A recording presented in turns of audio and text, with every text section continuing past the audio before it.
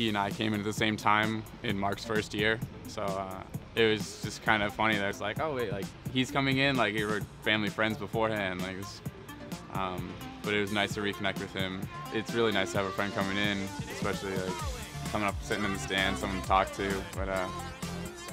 But yeah, I mean, all the other parents came out, like they're super friendly as well, so it was only an advantage for the first couple of weeks before everyone got to know each other. But yeah, our parents really coordinate for like the post-game meals and tailgates and stuff like that, so it's definitely an advantage to having a lot of local guys. We get a ton of parents to the games.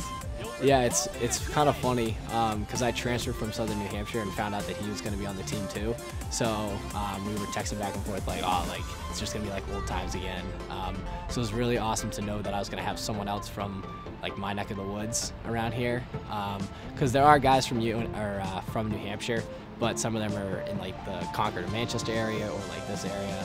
So it was really nice to have someone that I knew from my past that I was going to be playing with. I think with having guys in the area play on this team, it's really important for the community just to see that we're trying to keep the best players that we can in this area.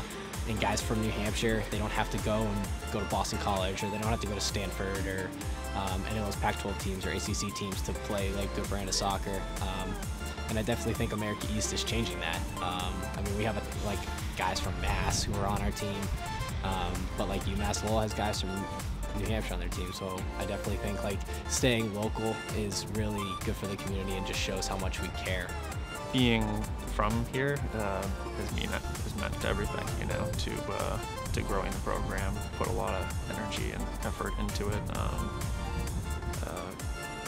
Know a lot of people in the general community outside that are pulling for us, so I just put a lot of stock into trying to make UNH men's soccer the best program within the state, within the region, and put New Hampshire on the map.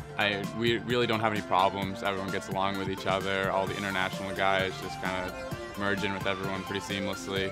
So always good vibes in the locker room amongst the team. It's great.